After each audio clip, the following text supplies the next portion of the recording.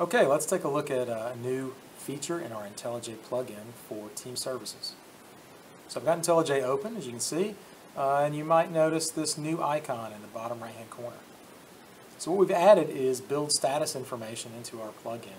So if you've got the team services plugin loaded and connected to a team services account, you can see the status of your last build.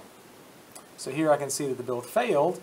If I click on the icon, I can get a little more information. I can see that the master build is actually still green, so no problems there. But the build for the branch that I'm currently working in is red. So I can click on this menu item.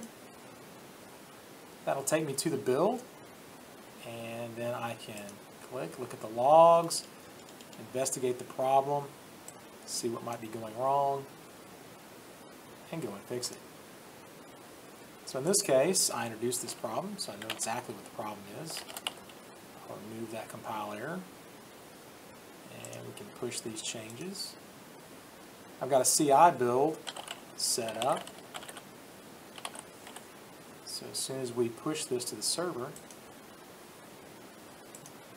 we'll be able to see that it fixes our build.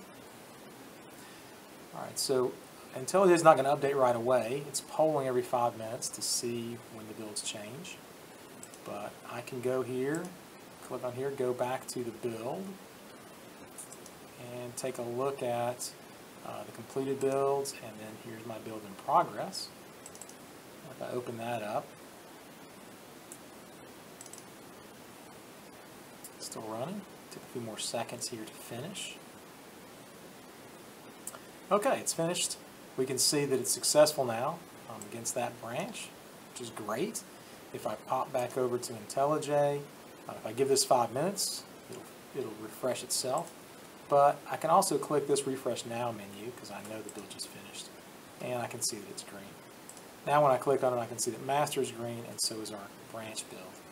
If I want to queue my own build from here, I can click on this menu item, and it'll take me straight to the queue build dialog. I can choose the branch, and I can queue the build. Those are the build features for now. We hope you find the build status icon useful and that you get a lot of use out of it. Thanks.